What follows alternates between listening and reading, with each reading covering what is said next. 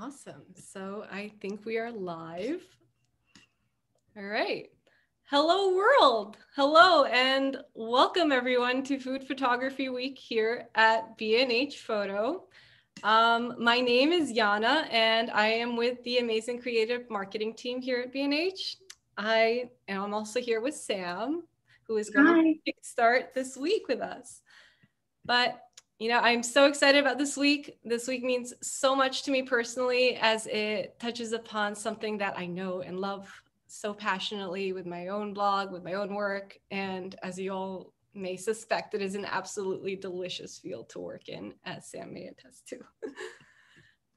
So starting today, we will be hosting 4 days of wonderfully talented photographers talking to their craft and skill set, and provide really educational tools to help you all kickstart or elevate your food photography work.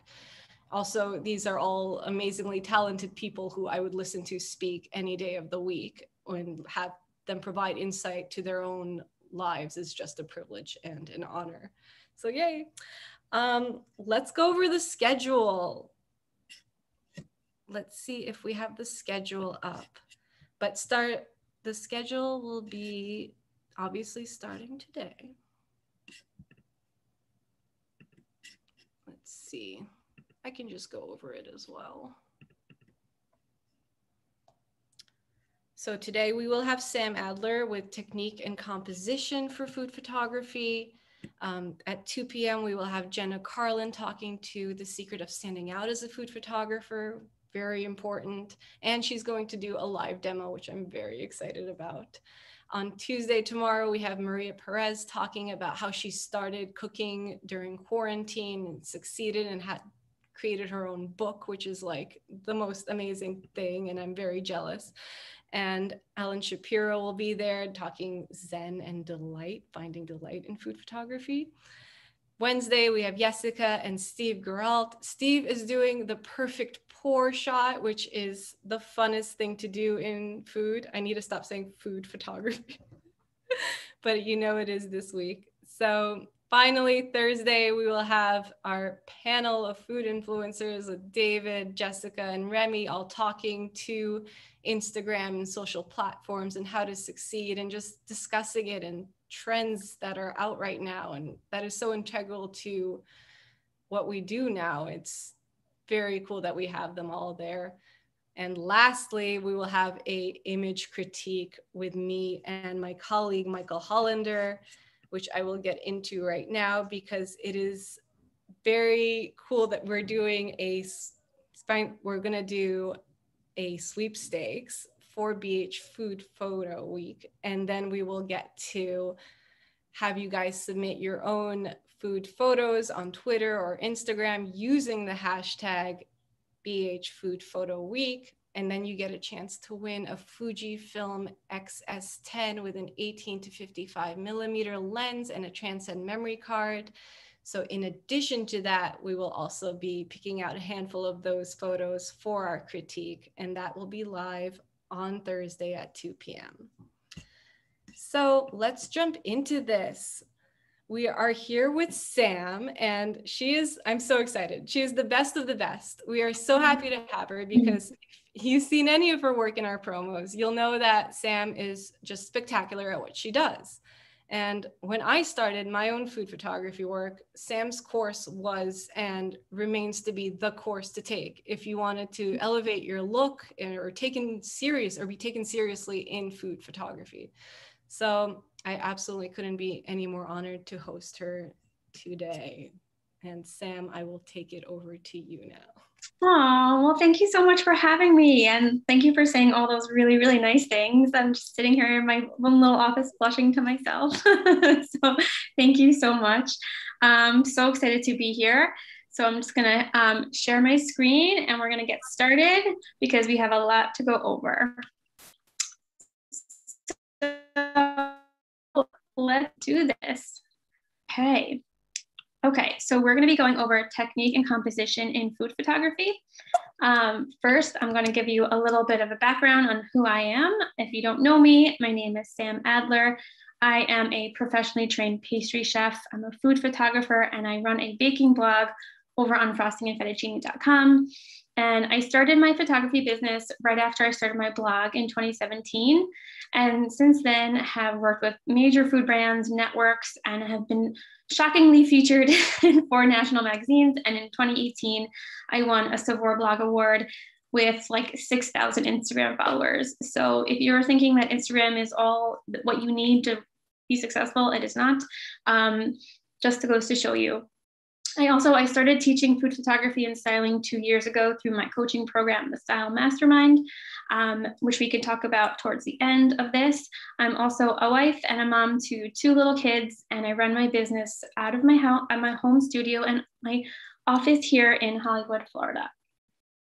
Okay, today what we're going over is, in terms of technique and composition, we're going to be talking about framing your shot with angles, our compositional techniques, balance in a photo, and we're going to be doing some homework. I'm going to give you guys some little assignments that you can get together to do. And we're going to be talking about possibly working together if you are interested, and going over some any questions you might have about anything. So let's get started. Okay. So before you begin any shoot, I want you to think about the best angle and the focus for the food that you're shooting. So you're going to be thinking about, am I shooting this on a 45-degree angle? Am I shooting this straight on? What is the best angle for the food that I'm shooting? Am I going to be using an overhead shot? Am I going to be using a macro or wide lens? And then if there are multiples, which honestly, if you want to get the most out of your shoots, shooting multiple angles is going to be really, really helpful for you.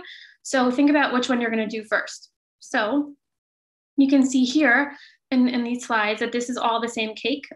We have 3 different angles. So we have the 45-degree on the left, the overhead in the middle, and then the straight on shot on the right.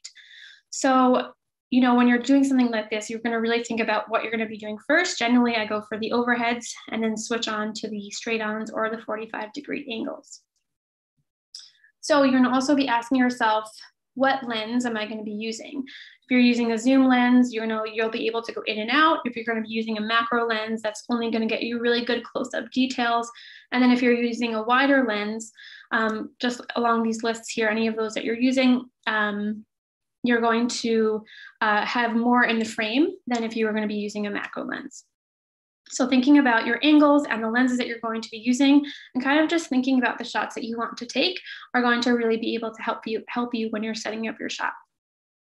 So here's just an example of a macro and a wide shot. So obviously in this macro shot, this was shot on a 100mm camera, and this wide shot was shot on a 50mm. So just thinking about, what is my setup? Like if I took my macro lens to this wide angle shot, it would be a completely different photo, and you wouldn't have as many details or storytelling elements in there. So really just thinking about what your lens capability is, and thinking about what you want out of that is going to be able to really help you imagine or plan the shot that you want. Okay. So when we talk about composition, there is this woman, her name is Philippa Stanton, and she's an artist. And she wrote a book on composition and just like creativity. And she says that through composition, you guide someone's eyes and mind toward what you perceive to be the most important part of your piece. This is why it's so important for you to share your thoughts and your views on your photo, because it doesn't really matter what anybody else is going to think about it. You want to show your viewer what you think is the most important part of your piece. And that's what composition is about. So good composition is a thing of magic, which transforms ordinary objects and previously dull environments into thought-provoking art. So if you really think about this, it's wonderful to think about you sharing your perspective on something, and also to know that it doesn't have to be this insanely elaborate thing. It can be something that, as we'll see towards the end, this shot of pistachio shells, where I just, realized I really liked the colors and took a picture of that. And now it turned out to be one of my favorite photos. So it doesn't have to be this crazy subject. It could just be something really, really boring that you bring out through your eye and that you are able to share with people who are looking at your photos. So in terms of composition, so yes, there are a lot of rules and techniques, like all the things you see here on the left, patterns, lines, shapes, shadows, light, movement, height, space. But this is all combined with your imagination. So once you're familiar with these rules, quote unquote, I want you to use your imagination and your creativity to experiment and see what you come up with. So like once you kind of know the rules, that's when you can break it. And the composition is not only rules, it's your rules plus how you are seeing it and your imagination and what you're bringing to the table for that. Okay, so we are going to start with some of the basics, and then we'll get into more deeper advanced composition, and we'll have lots of examples to share with you. So let's get started. Okay, so firstly, we're going to be thinking about working inside the frame. So a lot of times people will go and they'll set up their whole setup and they'll do all the, like, put everything in different places and they'll love it and it's so pretty. And then they turn on their camera and they realize that nothing is in the frame. So you have to be able to kind of compose inside the frame. So you might have to take a step back to do that. So you're thinking about what props do you want to be fully visible? What props or the food do you want just to have a glimpse of? So you can see here that I have, like, you know, the strawberries cut off. This main one is in focus. These two in the back aren't in focus. So clearly I really wanted you to focus on this like drippy factor over here. So paying attention to the parts of the food that are in focus and aren't in focus are going to be helpful. And part of the photo that's going to be in, like, you know, your depth of field, paying attention to that. So how shallow your depth of field is, which is how blurry it is in the background, or how much in focus the entire frame is going to be. And just make sure that you step back with the camera far enough to make sure that you're composing inside the frame. So what that looks like, so this is just to give you an example, this is literally the #1 mistake that I see people making, is that they shoot too close up to their subject in terms of a storytelling shoot, and then they lose out on all this extra goodness and the storytelling and the compositional aspects of the photo. So it's a difference between this photo on the right, where you would literally, your eye is going straight to the milk. When if you look at the picture on the left, you realize that really it's not really about the milk. It's about this little chubby cute hand dipping an Oreo into the milk. So it's really thinking about, what is my story? What's going on here? And what elements do I need to fit inside the frame to make that story come out? And this is especially true if you want to post a photo on Instagram. Your Instagram is going to crop your photo to 4:5. So you have to be even extra conscious of taking an extra step back. So I would even take an extra step back if you're posting this on Instagram, because a lot of times it'll just cut off the corners of your frame and then it won't be able to tell the story that you want. So just keep that in mind. Okay, let's start with the rule of thirds. This is something that's super common, and I'm sure if you are a little bit even into your journey of photography, you already know this concept, but it's important to start here because a lot of things work off of this concept. So the rule of thirds is a grid of 2 intersecting lines that make up 9 boxes.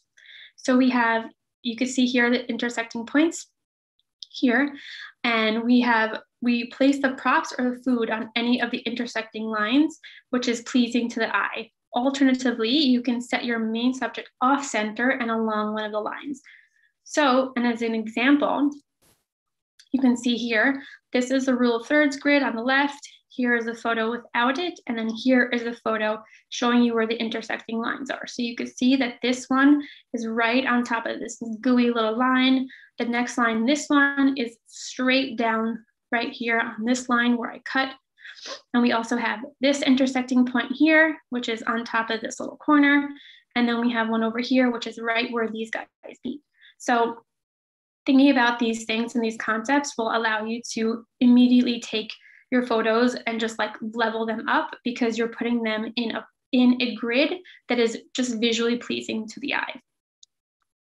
So another example of the rule of thirds in a different way, which is by using your space. So this image breaks up the boxes by having all the action in the bottom 2/3 of the photo, and the top over here is just full of negative space. So you can see that the blueberries are in the center, but we're still using that rule of thirds type rule where we're having all this busyness in the bottom 2/3 and the top 1/3 is just left there open, so that it pushes your eye down to where all the action is. Okay, So now that we just touched on negative space, we're going to get more into it. So negative space isn't just like, oh, I just feel like not having any space here. It's not actually what that is. Negative space is used to push the viewer's eye into the direction of the photo that has all the action or has placement or has props or things like that, which is actually called positive space. So it really helps to balance the photo out when there's a lot going on one side. So you see here in this picture of peach muffins, you have all these muffins on one side, and then this side is just left open so that it pushes your eye to look up to these muffins. Here are some more examples of using negative space. This is using negative space on this landscape type image. And this is using negative space again in this portrait vertical image. So you see we have all this goodness and things happening down here. And we have all this white area just pushing more into the positive space. Okay, let's talk about the rule of odds. So working with odd numbers, like whether it's props or food, it just creates a more visually appealing image. So why is this? It's because when you work with even numbers, your brain is trying to group it into pairs. So instead of looking at each element of the photo individually, you're seeing it as grouped as a whole. So when you have the odd numbers, it creates a middle point. If you have even numbers, there is no middle point. There's no middle ground. So with the odd numbers, because it creates this one middle point, that becomes your focus point. And it allows for you just to have that really beautifully, visually pleasing image. So to make it easier, you can just think about framing your main subject by two other subjects. So this is just like one type of compositional technique, is just placing two other subjects on either corner and placing your middle subject or your main subject in the middle, and thereby using the rule of odds. So when we're using the rule of odds, this was shot for a chocolate candy client that I had. And there was a lot, there were a lot of eggs, there was a lot, and it's hard to make a lot of little things look good. So if you have smaller subjects like blueberries or chocolates, you can always bunch them together into groups of 3 or 5. And that way, even though there's a lot of something, you're still able to group them into odds and make them look more cohesive by grouping them together. So I would stick to working with either 3 or 5, because after that, your brain is going to start seeing them as a group already. So just work with a lower amount. Either 3 or 5 work best, because after that, it just gets a little crazy. So here's some more examples of the rule of odds. You could see here we have 3 cups and we have 5 mini ice cream cones. We have 3 tarts here. We have 3 lemon pieces here. And you could see this image with the pasta is essentially the same exact image as the key lime pies as before, just reversed. So remember, we had the key lime pie in the middle, and we had one over here, and we had one over here.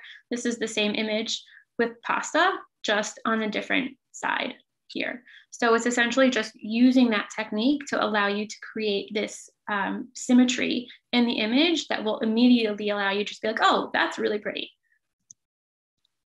Okay, moving on to leading lines. So leading lines create movement, and they add direction and energy into your composition. So paying attention to the shapes of the lines that are created from each element in your composition and where it leads to is super important, because it creates those visually appealing images. So especially when you're using a bunch of these elements on top of each other, like the rule of odds or leading lines and all these things and negative space or whatever, and you're kind of grouping them together, obviously you're not just going to be shoving different compositional techniques in there just for the sake of it.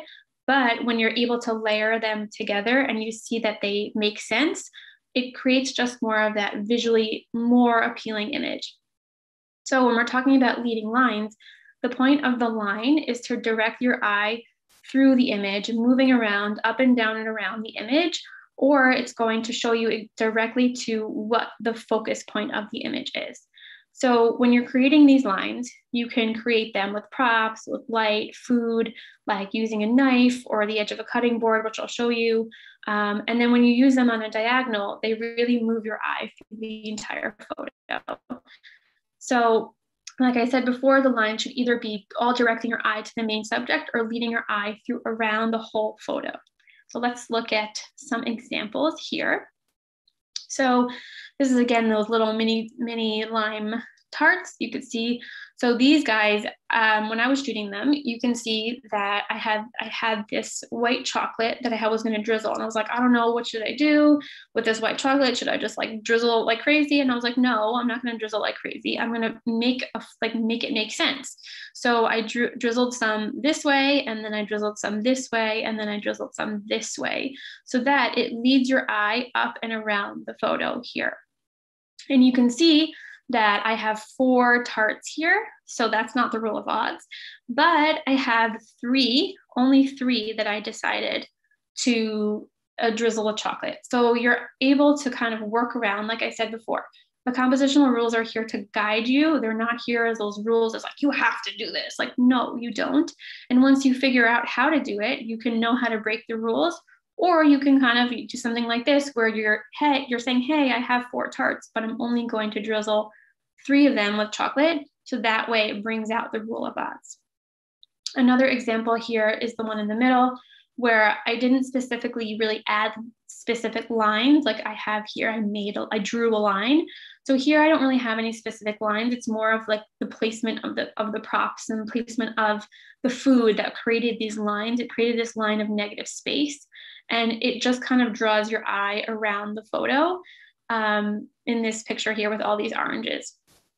And then in terms of using props like parchment paper, where this creates a line in and of itself, you can see this line here and this line are pointing to this bite shot over here, which is like the wow factor part of the image. And that's like where your eye is going. So when you're working with these leading lines, it's really important to pay attention to just like, how can I create it with an actual line? And then how can I create it like objectively without the actual line? So it's just like thinking about it, using your imagination, figuring it out. And a lot of times you'll think about one thing and then you'll realize that something else is working along with it. So just keeping your eye open and just paying attention is just super helpful. We can go more, this is more like a little bit more of an advanced leading line situation. So we have here, these are Italian rainbow cookies before I cut them into a million little pieces. So they are delicious, by the way. So here we have this line over here of the cake. So I wanted to take a picture, like a process shot of something, but I didn't want it to be boring. And I was like, okay, what can I do with this? So I cut it into lines. I was like, okay, you know what? Let's make these going in different directions. So you have this little guy over here to show you, hey, this is what it's going to be like, but this is the process of what I'm doing. And so I move this guy this way, and we have the knife pointing up, and we have this guy going this way, this guy going this way, and you can see it just kind of goes all the way out. And we can see that I also have this sheet pan here that kind of helps with another line. And you can see the lines here, and then this is the photo just by itself. So it just, you can make things that sometimes they seem like, I have no idea what to do with this, and then just have one compositional technique that could really, really help you and turn out into a photo that you really like. Okay, so we have more leading lines. See, I think this is one of my favorite compositional techniques to use, if you can't tell. So, okay, we have a lot of freaking lines happening here. So we have all the lines happening from the actual cookies once they are cut. And so we have, first of all, this parchment paper that kind of acts as a frame inside the frame. And we have these little cuts that are happening. So we have not only the lines from the actual cookies, but we have the line from the knife, which is going up this way. And you can see how all of the cookies are, with their lines, are pointed in this direction. They're all pointed in this direction. So I want your eye to go up. And then we have the chocolate that's leading your eye this way and this way. And then this guy is pointing this way. So it just takes a lot of thinking to be able to just, how can I get my viewers' eyes to move around the photo? What can I do to it to just enhance it? So if my cookies were faced in a different way, this photo would have a completely different feel to it. And especially even these guys are placed on the diagonal. This is placed on the diagonal. If I had turned it to the right, it would have been a completely different photo and probably wouldn't have made it such an impact. Like it wouldn't move your eye up and around. It would just kind of like stay right there straight. So just thinking about the different directions that you can take is going to be helpful. Okay, so now that we're talking about lines, there's something called dynamic tension. So what this is you are creating and using energy to create movement in a photo that leads the viewer's eye around the photo instead of coming to a point. So remember how I just was talking about if I had kept this area and this area and turned them straight, it would have just come to a halt and it was stopped. So that's what you don't want to do with dynamic tension. You don't want to do that. So let's say a good example here is having these two spoons. You know, when you're plating things, you're just like, I don't know where to put the spoons. I don't know where to put the plates. I have pie places. I don't know where to put it. So this is going to be super helpful because you don't want to have the two spoons just pointing at each other, because essentially what this is doing, you're creating these two lines and your eye is going right here. And there is nothing to look at right here. There's nothing to look at. This is not exciting. You don't need your viewer's eye going here. The whole point is that you want your viewer's eye to go up and around the photo and focus on the most important parts. This is not an important part. There is nothing to see here. So when you have these two spoons coming at each other, the energy stops. So you have nowhere else to go. Versus if you do something like this, see how simple and so much easier your eye is to move around because you're going this way. And then you're like, oh, what's this way? So you're looking at it in kind of like a different, completely different way. And you're, instead of having to just stop right here. And it's such an easy fix. All you have to do is turn the plate and turn the spoon. It's all you have to do. So you could see how just placing your props can have such a different impact when you're not forcing them to stop and point at each other. You're making your eyes with the lines move up and out and around the frame. So I hope this is a little bit of a helpful thing, because I know plating and dealing with slices and a lot of forks and spoons is really, really confusing sometimes. So this will definitely be helpful. Okay, another way we can talk about composition is creating movement in a photo. So aside from like actually creating movement, like, you know, pouring something or like, you know, dusting something like that, you can create other kinds of movement. So implied movement, which is like working with triangles or working with curves or capturing movement. This is using your props to lead the eye. So when you're working with triangles, this helps to keep your eye moving around the photo, which is what we're talking about, which is what you need, you know, what you want to do. So we're working in threes because rule of odds, so it's visually appealing. And you can kind of see how many that you can make to keep the movement going. So when you're working with triangles, you can't just like connect three things and be like, oh, it's a triangle. They have to be similar shapes or items for it to make it work. So for example, you can see here that I have 6 cakes in the photo. And again, that's not the rule of odds, but if I have 3 here and 3 here, that is the rule of odds. And I'm using triangles when I'm placing multiple things down. I'm using triangles to keep it cohesive. And you can see here, this is a little bit of a harder thing to do, but you know, when you're doing straight on, you can still work with triangles. I place this one in the back, this one in the front, and this one on the side. So it works like this, and you can see all 3 of them in that triangular shape. I also have these muffins. So I'm not just like, hey, whatever, I'll just take any piece out. Like, no, you're going to think about it. And you say, okay, if I take this one out and I take this one out and take this one out, then I'll be able to have that triangular effect and it'll be able to make sense instead of just randomly taking out different cupcakes or muffins or whatever it is. It's thought out. And so it makes sense and it creates this visually pleasing image. Okay, working with curves. So creating an S curve. So this creates implied movement in the photo, leading your eye up and down. So you can use food, props, linens, plates, anything to kind of create this effect.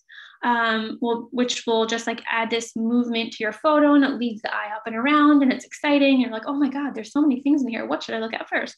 So you can see here that even the cake slices here are placed on the curve. I didn't just like place them down to go straight. Like I placed them down on the curve and it all makes sense because it all flows like this.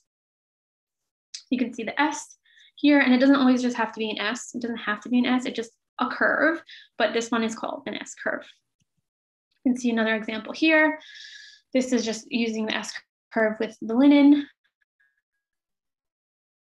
And then this is more of an S-curve that you can see is very minimal, but doesn't mean that you don't use composition techniques. You still use them. And you can see here that I placed, not only just did I use the S-curve, but I was able to be like, hey, how can I break up this photo? So I have one Oreo over here that's, you know, broken apart. And then I have another one here. And then the next one is bitten in over here. So if you connected these three, you would have that triangle here. But it also allows you to have this S shape to create this composition. Okay, so now that we covered some basics, let's try and get a little bit more advanced because there's always some more exciting things that we can go over. So we have the golden ratio. So this is a ratio that's based off of 1 to 1.618. So we'll show you in the next slide, but each box in this golden ratio is going to be 1.618 larger than the smaller one. So it's very visually pleasing. And it's like, if you think about this circular shell, that's what you can find in nature. That's a golden ratio. And we're so attracted to it because you're like innately attracted to it because it's found in nature. So you can use the golden ratio in a few different types. You can use it in the golden triangle, the golden spiral, the phi grid, and some other cropping tools, which I'll show you. But if you go into Lightroom and you're in your develop module, you go into the crop tool and press O. That will be able to bring you up all the all the compositional grids that will show you, and you can crop your photo into one of these ratios that will immediately make it look pretty. So let's go over what this is. So here's the Fibonacci spiral, the golden ratio. So these are the boxes that I was talking about before. So I'll show you some examples, but these are the compositional techniques where you're going to base your photo around. You have your phi grid and you have the golden triangle, which happens to be my favorite. So we'll show you some examples. So this is your Fibonacci spiral. It is found a lot in nature. You could do like, if you see like a seashell, or you see those like spirals of like cauliflower, those green spirals, those are all these golden ratio spirals. So the part of composition with the most detail should be placed in the smallest area here, and it leads your eye up to the rest of the photo.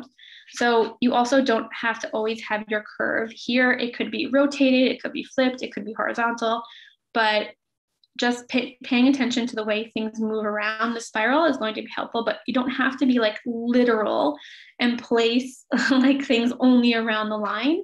It's just used as a guide. So some examples here are, you can see this watermelon photo. So I have the most detailed stuff happening down here, and then it kind of works its way up and around the photo. You can see the whole lines here. And then we have this over here is kind of the same thing. So we have the lemon tarts, or the lemon squares or lime squares, whatever these are. We have this little thing happening over here, and then it goes up and around. So you're not really seeing, like, I'm not placing a lime on every single thing here because you don't need it to be that literal. It just helps you to kind of give you an idea of what it can look like, but it doesn't, if you're making it too literal, then like that's just going to be too much. So just have this and use this as like a guide and a placement along lines. This one is my favorite one. It is the golden triangle. So this is the rule that states that the subjects should be composed in the images of a triangle. So you could see here that these are all the triangles here, or here, here, here. And we are going to, you can see that here, everything hits the lines here, like right here, right here, right here, and it just helps with that composition. We have some more examples. It's a little bit hard to see, but this is the golden triangle where you could see that it hits literally on the line right here, which is one of my favorite photos. And then we have here, the line hits it right here and hits the strawberry right here. So we're mapping this out just to be able to hit these points so that it makes it look really, really visually pleasing. And this one is really hard to see, but it hits the line right here and then literally follows all of these lines back up. And the other point of intersection is right here. So you could see how it's like literally composed. And I'm telling you, in the beginning, you're gonna be like, oh my God, I don't know how to do this. This is so confusing. I have to put this line here and this line here. But as you continue and you're growing and you're continuously practicing, this will become second nature. I did not group this photo based on this grid. It just happened to be that when I put it into Lightroom and I saw this, I was like, oh my God, that's insane. So it's just, I started from zero and so can you. So I'm telling you, it will become second nature. You just have to keep practicing. Okay, so we have your phi grid here. It's different from the rule of thirds because this is the golden ratio, so it's not equal parts. Remember, in the rule of thirds, we had all those equal parts. This is not equal parts. So here's just some examples of what it would look like if you use the phi grid. Again, you can go into Lightroom and in the crop tool and develop module. In the crop tool, you can go in here and see this phi grid in action and see how you can crop your photo to fit it or see how it fits in with your photos. Okay, and then this is a 3-1, super hard to see because I just snapshotted these from Lightroom and Lightroom doesn't have a dark enough grid, but this is what the grid looks like over your photo. So you could see that this is the little spiral here, and this is the golden ratio, the Fibonacci spiral. So see how it's not literal, but it still makes sense. And then you have your rule of thirds. We have intersecting line here and here. You don't have to hit them all. It's not like you're trying to like hit every single line. It's not, you don't have to do that. It's just paying attention to the things that are hitting those lines and seeing how it makes sense. Like see how everything here lines up with this line over here. And then we have the golden triangle, which is super hard to see, but it hits it right here. And it goes this line all the way here and hits again here and through the pie. So one picture can have multiple compositional techniques. There is no right or wrong. It's really just showing you that it works, and that's it. Okay, some other visually pleasing techniques. We have patterns, repetition, mimicking the food with the same shape and props, and using different shapes. So let's see what that means. So patterns, repetition, and shapes. So when you look at a photo and you're just like, oh my God, that's so pleasing because like the symmetry of it, I don't know about you, but I'm a symmetry person. If I see something that's like symmetrical, I'm like, oh, I need that, or oh, I really like that. So having symmetry and repetition and different kind of patterns in your photos are going to really help them stand out. This was some crazy looking thing I found on Pinterest, and I was like, I need to try that. So there it was, and you can see we'll get into balance in a second, but you can see that the rest of the image is there's literally nothing around it. It's not heavily styled because this image, this part of the center is so in your face that if I had more stuff around, it would take away from that center part. So you want to think about the balance in your photo too. So a repetition of repeated shapes between the food and your props is going to really create that balanced look in your photo. So in this one, I have a lot of circles, a lot of mimicking. So this loaf cake is the same shape as the parchment paper, but then I have a lot of circles and different circles. So I have, this circle without the orange, this circle with orange, and then all these different circles and colors and all these things. And here you can see that I have all these different shapes of all these different circles, and just like everything that I'm using is a circle. And that's going to help reinforce this visually pleasing image. Okay, using props to mimic your food. So you can see how the basket here is kind of like the same shape as the egg, and I pointed it on a diagonal to mimic the placement. And then this is the same thing that we talked about before, the roundness of the cake. The round parts are placed on the round areas of the border of the plate. So really thinking about the shapes of the food to mimic the shapes of the props and whatever else you're using to mimic the shapes of the food to just add that extra layer.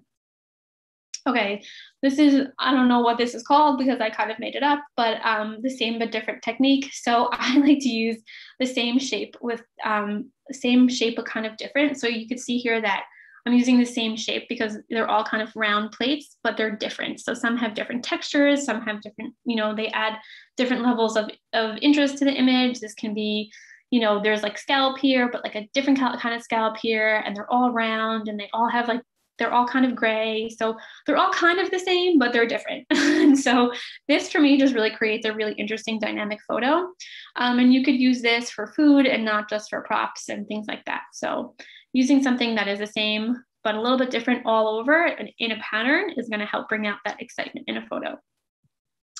Okay, balance. So creating balance is really essential to your photos because you don't want to overwhelm the viewer or confuse them as to what the main subject of your photo is saying. So you have to make sure that you have a lot of balance. So you can do this by framing your subject, elevation point, balancing out your colors, your space, and your patterns. So first, we're going to talk about framing your subject. So this is different than working inside the frame because you want to manipulate the viewer's eyes around the subject. So what you're going to do is place something in the middle and then place something in all four corners so that your eye is being like forced into the center. So you could do something like that.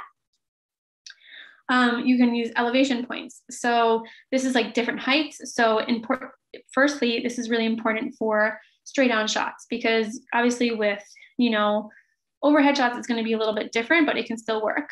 So we have this first one here, 1, 2, 3, 4, 5. So we're not just looking at something that has the same height, we're going up in the height so that it creates this like visual balance and this visual excitement because there's different layers to it.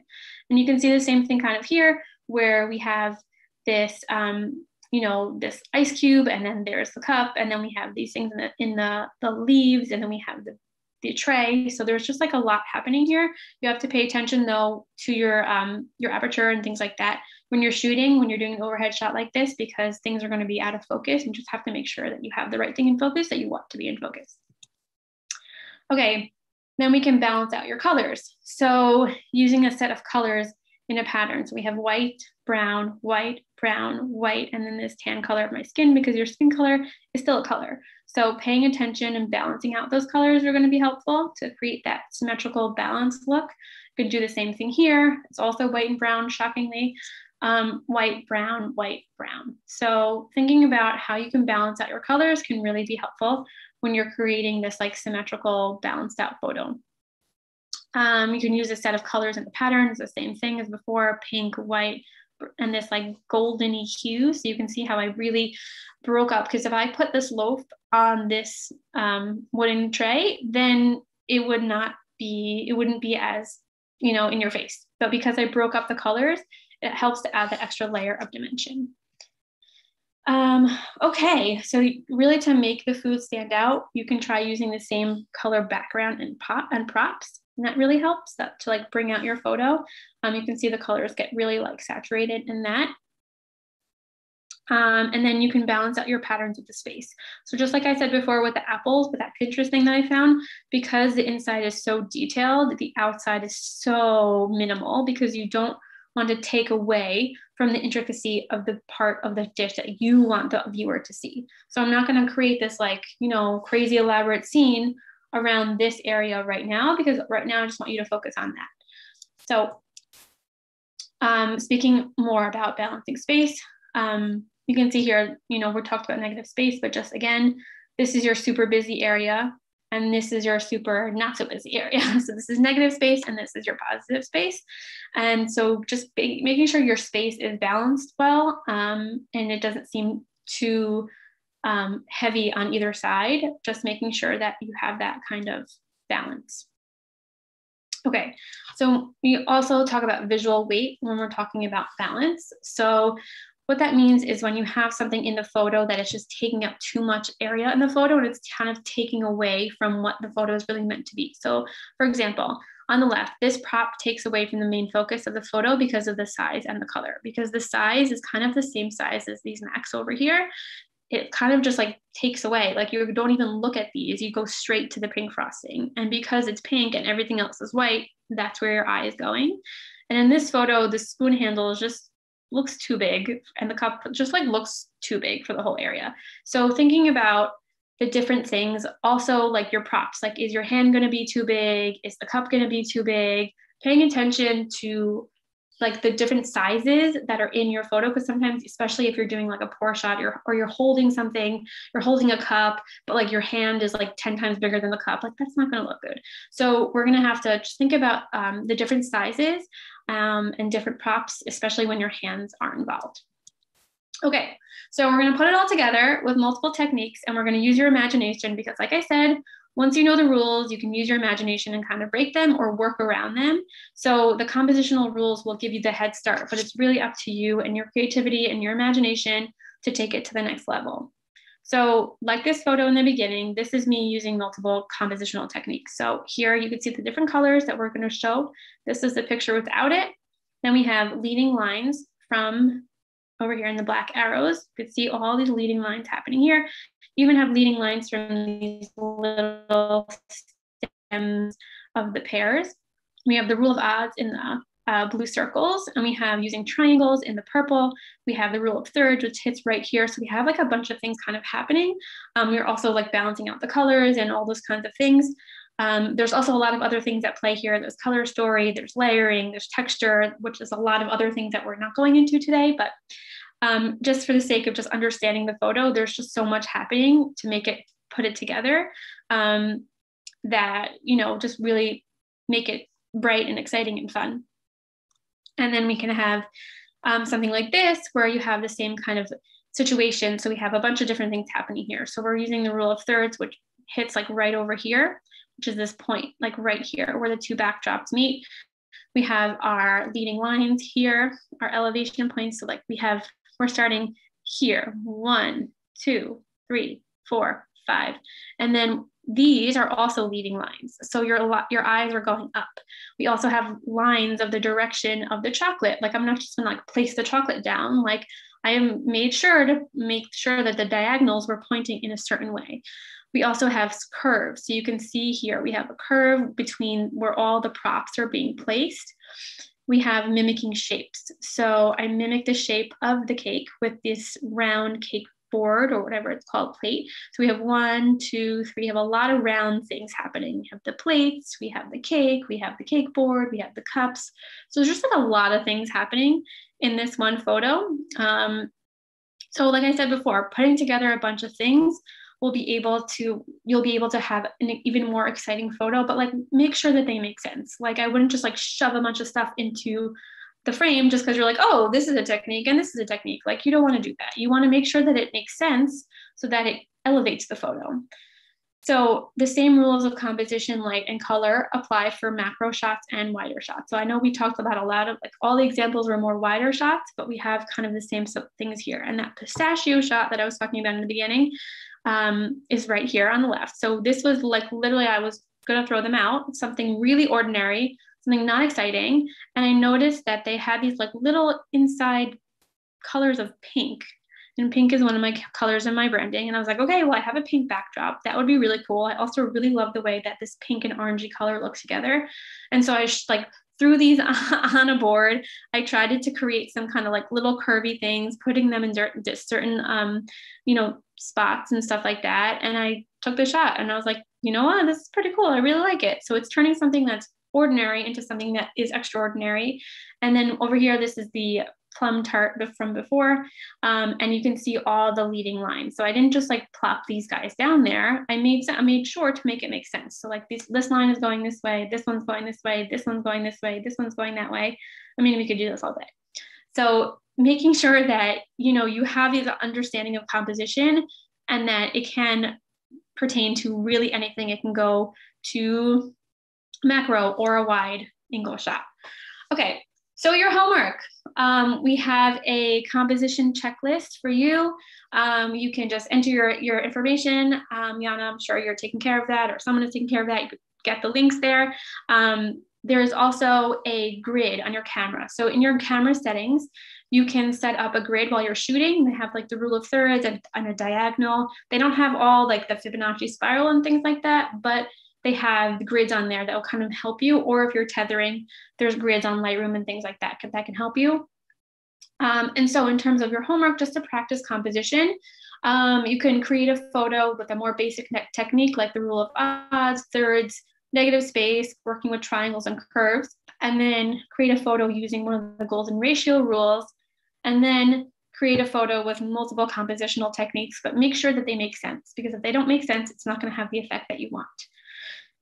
Okay, so just so that you guys all know, if you want to work together, I run a website called stylemecreatively.com, which is where I house all of my food photography things. So there's a ton of freebies in there. I have a beginner course that's coming out in August, really, really soon. It's for if you don't understand yet how to use your manual mode on your camera, this is a course for you. It's going to teach you all about how to use your camera and all the things around there, just like really like beginner stuff. And then my signature program is the Style Mastermind, which is a 90-day food photography mentorship program that really helps you find your style and make money with your business. And the only way to come into the mastermind is through an application process. We get on a call. You have to know how to use your camera in manual mode, which is why I have the beginner course coming out soon. So I only work with food photographers, stylists, and bloggers who already know how to use their DSLR on manual mode, because those are my students that do the best. And I don't want you coming into a program where you don't know how you're going to get the most out of it. So this is a prerequisite. You have to know how to do it. Otherwise, you can't get into the program. Yeah. And once you do, what happens in here is we have a 90-day program. It's 3 months. We get to know each other real well. We talk every day on Slack. We have weekly group coaching calls, and these are the modules inside the program. So what happens is we have a membership site where you'll get these modules on mindset, creativity, branding, signature style, color and light, composition, which is a lot of what we just talked about, but we have even more advanced techniques in there, storytelling, troubleshooting, and making money, which is what everyone wants to know about. So what this program looks like is it's 8 weeks of all those modules. We have one-time weekly group calls for 12 weeks. We talk every day on Slack for 12 weeks. And plus we have styling videos, PDFs, templates, and we get into the real nitty-gritty of, growing your business, supporting your business, how much you can charge, how to find those clients. We are starting in December. Applications open in November for the mastermind. And what happens is you book a call, we hop on a call, we talk about whether or not the program is right for you, or if I'm the right fit for you, or if you're the right fit for the mastermind. And if not, then no harm done, because I only want to accept people in, and I only want to coach people who I know will have crazy success. And this is just some of the testimonials that you could see here, or you could see some more testimonials on my site. So yeah, we've had like 65 students so far. It's been really, really fun and really awesome.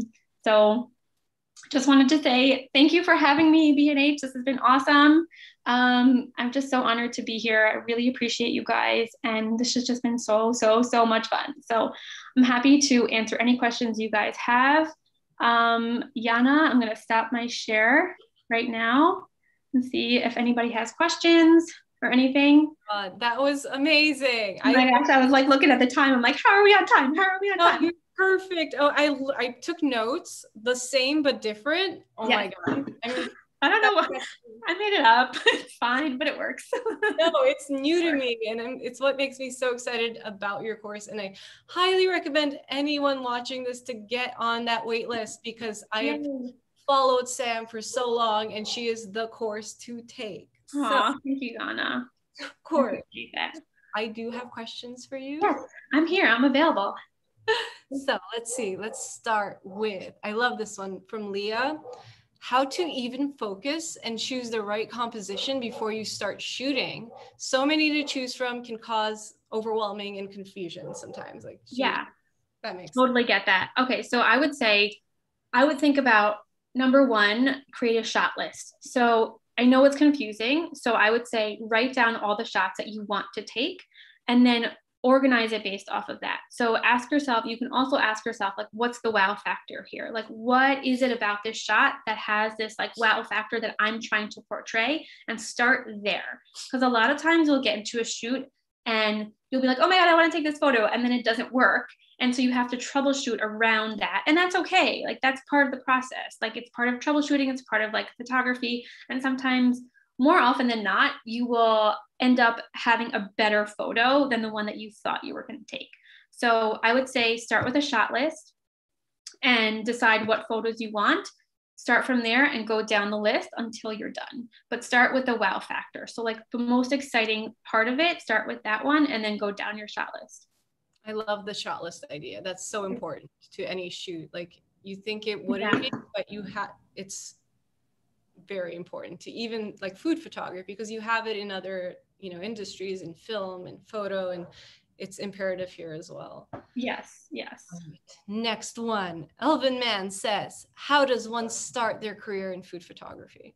That's a loaded question. That's a loaded question.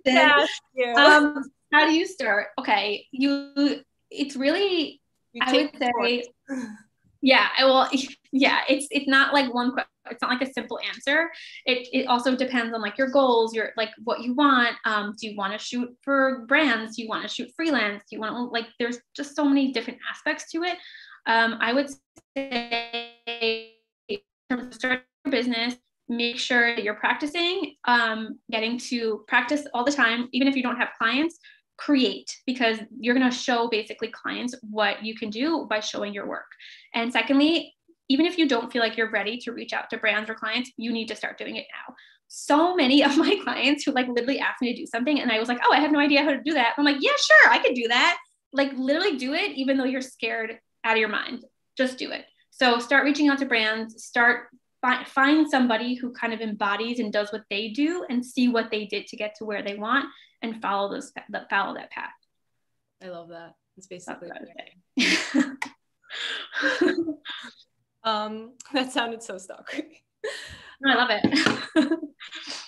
Well, let's see. This one says, okay, Lori from YouTube. When you start a project to shoot a recipe, do you plan ahead on which of these grids you'll focus on, or do you first focus on the story you want to tell and then choose? Yeah, I always focus on the story I want to tell, what the wow factor is, what parts of it that I want to be like, hey, this is the really cool part. And then I work around it. I might think about like leading lines, especially if I see a lot of lines, like that cookie shot. If there are a lot of lines, like I'll be like, okay, this makes sense for this. But I technically first will think about the story, the mood, all those type color. I actually always, for me personally, I always think color first. That's just how I work. I just do color first. And then the compositional techniques come in after. Okay, final one. Do you work with a food stylist? I don't. I'm a jack of all trades. It's just me. Oh my gosh. I have a question myself. Yeah. I had to ask, of course. What is your favorite bake to shoot? Because I know I hate shooting like banana bread because it's just like that one thing you have to keep. But what is your favorite? I really like to shoot cakes. I like to shoot cookies, even though cookies and I didn't get along for a very long time. We didn't get along.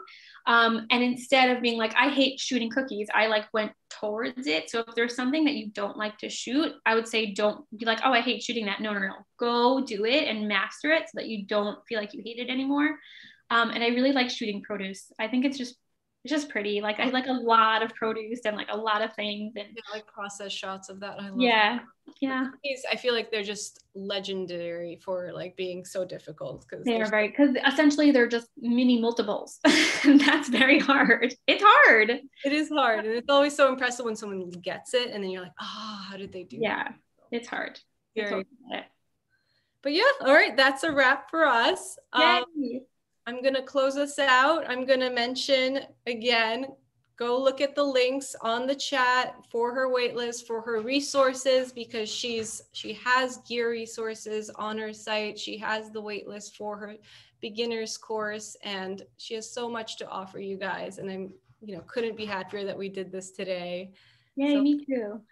Yeah. Oh, wait. Oh my God. Should we do another one? Okay. Mario says, I saw most of your photos are vertical. Are the rules still valid for horizontal frames? Yes. Take us out, guys. Yeah.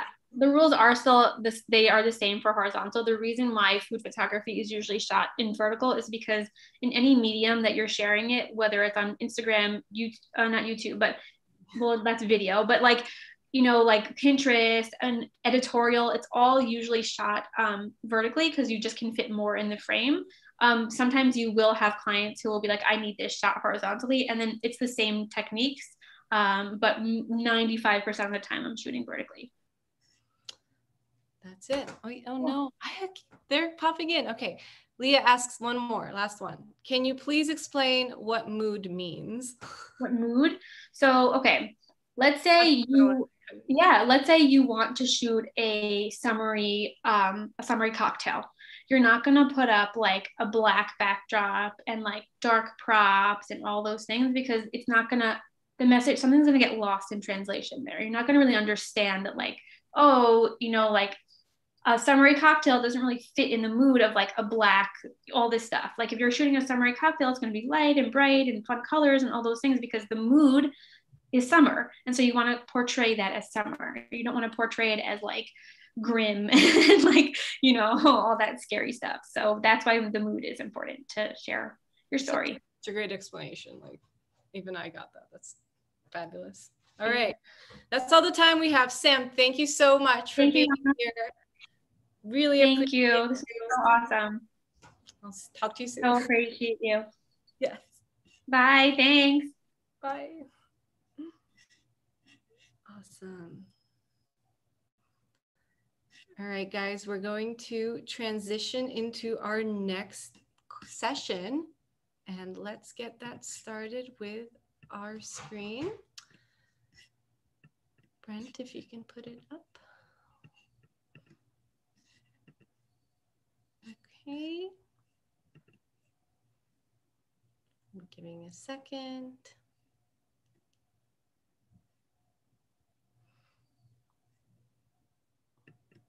Okay, I'm just gonna start and we're gonna open this. So hello and welcome everyone again to Food Photography Week here at B&H. And this is our first day of it. We are running sessions from July 19th through the 22nd for Food Week. And my name is Jana and I am with the amazing creative marketing team here at B&H. I am so excited to kickstart this week today. It means, again, so much to me personally because I have my own food blog and gram. And as you all may suspect, it is absolutely delicious to work in this field. So starting today, again, we will be hosting 4 days of wonderfully talented food photographers. We just had Sam on, and that was such an amazing course. I learned so much from it. We have Jena up next talking to how to even create a live, like she's doing a live demo for a process of a food shoot. And I'm so excited for that. So they're gonna, every one of these panelists, they're gonna talk to their craft and they're gonna provide educational tools to help you kickstart or elevate your food photography work yourself. And again, these are just like amazingly talented people who I'd listen to speak all day, every day. So let's get the schedule up if we can. I will pull it up. I'll just talk to it. Let's see. We'll just wait a really quick second. But basically today we had Sam talk to technique and composition, and you can check out her work with us in the replay on YouTube. Right now we're going to do Jena's The Secret to Standing Out as a Food Photographer and the live demo. Tomorrow we have Maria talking to how she's actually created a cookbook during the pandemic, and I'm jealous. That's awesome. And then Alan Shapiro, Finding Zen and Delight with Food Photography. On Wednesday, we have Jessica, So Simple Yet Appealing. Steve Geralt is going to take us through the perfect pour shot, which is going to be epic. And I can't wait to see that one. And then Thursday, we're going to close out with a food influencer panel with David Ma, Jessica Hirsch, Remy Muramato Park. It's going to be so awesome to just listen to them talk about how Instagram and social media helps us, what the trends are, and you know, everything to do with that world, because it is integral at this day and age to use these media tools. And finally, we're going to do a food critique, an image photo critique, which you are all welcome to participate in. I'm going to host it with my colleague, Michael Hollander, and that will segue us into me talking about our sweepstakes. So you are, all of you are more than welcome to come in and post on either Twitter or Instagram with the hashtag BH Food Photo Week, and you can post your photos to it and you get a chance to win a Fujifilm XS10 camera with an 18 to 55 millimeter lens. That's, I want to participate. And you get also, what else do you get? You get a Transcend memory card as well. One of these photos, some of these photos are going to be chosen for the food critique. And if you get chosen, tune in. We'll, you know, do the whole critique, and it will be here on YouTube at 2 p.m. on Thursday. So let's jump right in. Let's jump in with Jena. Jena, can you see me? Hi, yes. Hey, how's it going, Jana? Amazing. I'm going to intro you. Jenna's amazing. She offers such beautiful mentorship programs to kickstart your food photography career. If you haven't seen her website, please check it out. I'm so impressed with her setup. I'm fangirling over here. I'm going to let you take off and, talk about you. And yeah, Jena, take it away. All right, thank you so much for the introduction and for the kind words. And thank you, B&H, for having me part of Food Photography Week. I'm very excited to be speaking today. So if you don't know me yet, I'm Jena Carlin, commercial food and lifestyle photographer. And today we're going to be going over a presentation that I have all about finding your artistic voice. And then we're going to jump into a live demo with some food styling and food photography for you. So I am going to just get started right away with the presentation.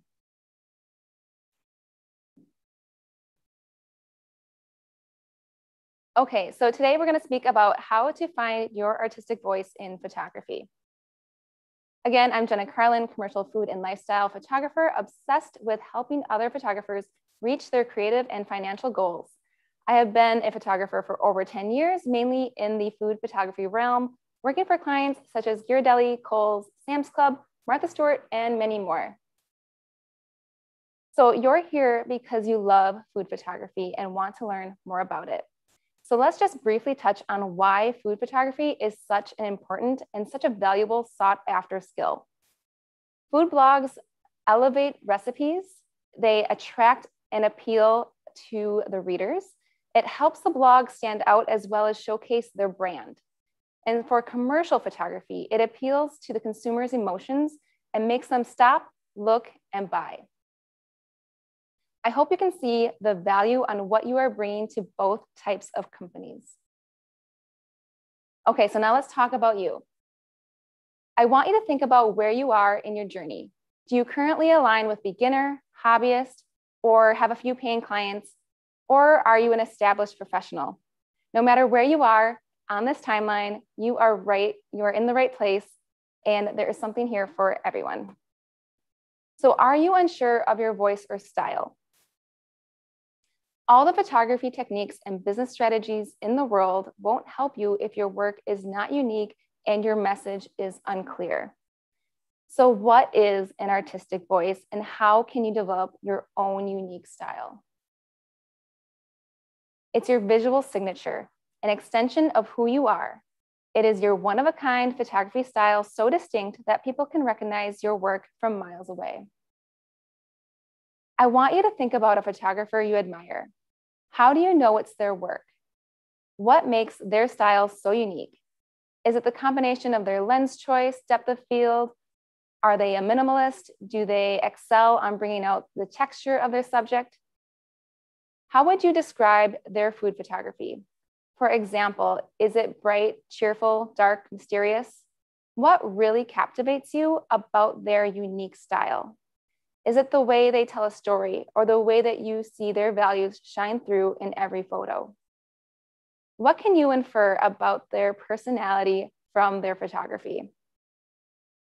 To take this massive steps further, it would be a good idea to find out who they admire and study their work as well to broaden your network of influence and dig deep. Now think about what you want people to know about your work. Why develop a unique photography style? Here's 3 advantages of having a distinct visual signature and how it can have a tremendous impact on your business, both financially and emotionally. Number 1, it helps you stand out from the crowd and become more memorable. In a globalized market, having a unique photography style makes you distinctive in the minds of the public and potential clients. Clients usually already have a clear idea of the photography treatment they're after for a project. They want to work with photographers who can produce something that closely conveys a certain aesthetic and an end result. The same goes for your blog. Brands want influencers that align with their aesthetic and values already. That's the beautiful thing about when you figure out your style, starting from within. When your style comes from your core values, your character traits and ethics, your work will speak for itself, and the heart you put into your photography becomes much more than just technical aspects of what makes you an amazing photographer. When you're creating that work, your personal and career goals align, and there are few things more rewarding than that. And that is what we are aiming for today. 2, your unique selling point. Having a recognizable style helps you close deals. This will also help you carve out a niche within the market. A huge misconception I see time and time again is being a jack of all trades and using that as a selling point. In reality, being a jack of all trades means being easily unforgettable. While it's amazing to have all of those skills in your back pocket, it is not how you sell to your potential clients. Also, I heard this quote, and I don't know who said it, but it goes something like, when you do everything, it's the fast track to beige. This phrase sticks with me, and I think a lot about it. And I even believe when you do everything, it is the slow track to beige, because you're spending all this time creating so many different styles of work in every direction. What I'd love to see is for you to find your voice from within and start creating work based on that. And when your content and your message and your values all align and your skills get better, all while you're working on your core values, think about what that does for your life. Like, how purposeful do you feel right now working with brands that actually align with your principles? 3, becoming an authority. Having a distinct voice in food photography also helps you become an artist in your own right, and you'll become an authority in your field. I do want to mention that there is a fine line. Having a certain style and voice is fantastic. It's the dream. However, if you shoot everything the exact same, it becomes a little boring. And if you think it's boring, so will your clients. So keep thinking about your aesthetic, how it can expand and how you can expand on it in a way to reinvent yourself, but keeping the same core values and finding different nuances to create your work. So how exactly do you find your visual voice in photography? Let's start with your brand. So let's talk about your physical brand. This is something you are already very familiar with. When you think about your brand, it's your logo, it's your marketing, it's your colors, it's your website. But have you ever thought about your emotional brand? What makes you unique as a person? So I'd love for you to make this web graph, start with your emotional brand, and then make branches off of it. And tell me what your personal attributes are, your core values, character traits, and your core ethics. Start writing down words that all describe you and just keep going in this brainstorm map. And then think if you could describe your character, which 3 words you would use. For example, introverted, curious, analytic. Now, if you're struggling to think about words that describe you, you can easily reach out to your family and friends and ask them. So don't be afraid, and I'm sure they would love to help you. Just ask them, what do you think makes me unique as a person? When you have trouble, why do you come to me? Or what do you think my core values are after knowing me for so long? I think they can help you come up with some really strong words and help you think about this in a whole new light. Another easy thing to think about is your fashion style. You're making these decisions every day already. So how would you describe your fashion style? Is it chic, casual, elegant, sophisticated? Your photography should reflect what makes you uniquely you. It's totally okay to look outside of food photography. So how to do it? Step 1, collect imagery. Start by creating an imagery scrapbook. Collect anything that interests you artistically, personally, and aesthetically. Now, I'd love to do this exercise with the photographers I mentor. It's one of the first exercises we do in our 12-month-long program. I have them collect images very quickly from the gut. bringing a bunch of visual, beautiful images together in one place, and you grab whatever strikes a chord and you don't have to think about it too long. Take 20 to 40 minutes really making a mood board just for you.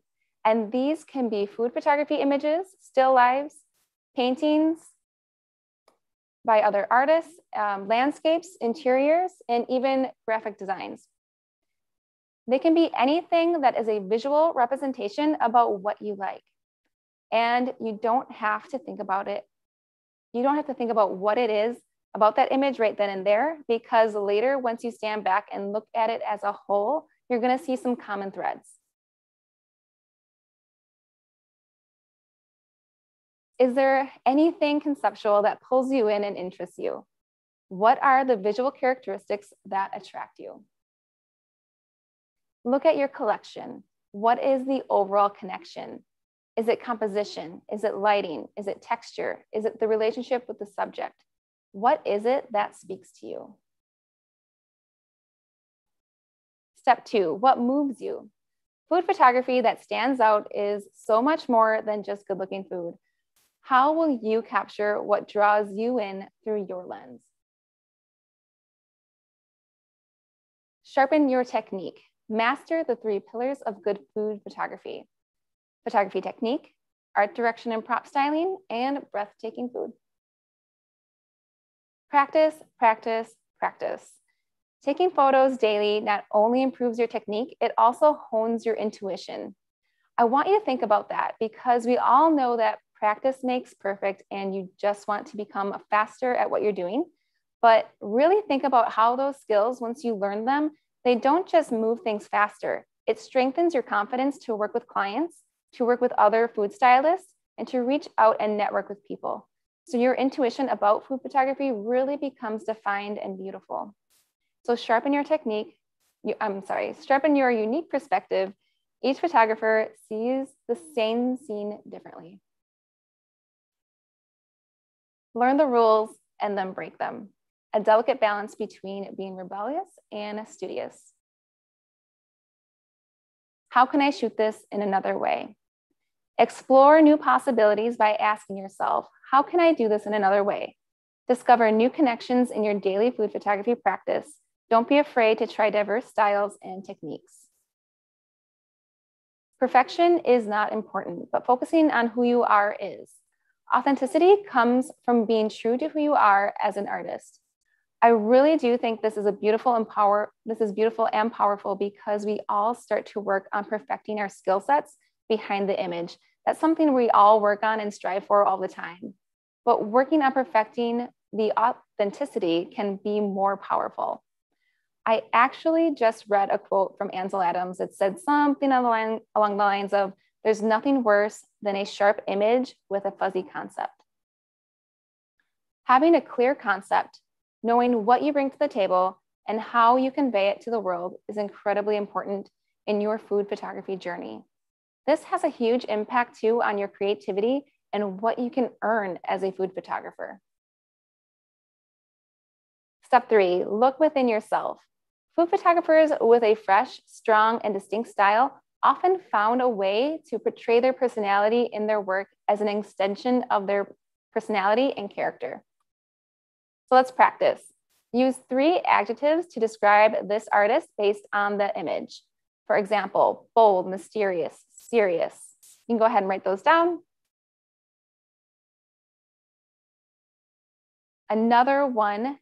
Here's another one, 3 adjectives to describe this one. For example, vibrant, elegant, and whimsical. What else can you think to describe this person who photographed this image?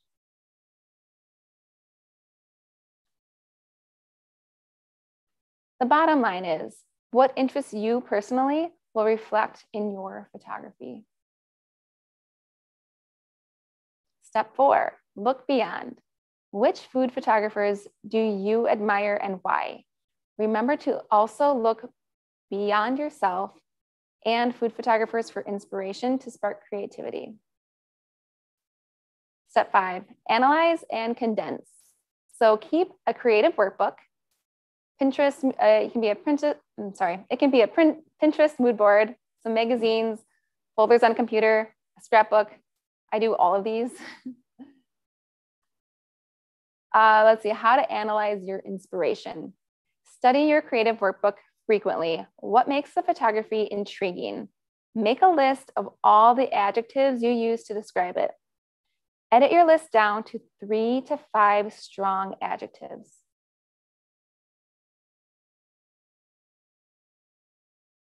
Unique voice.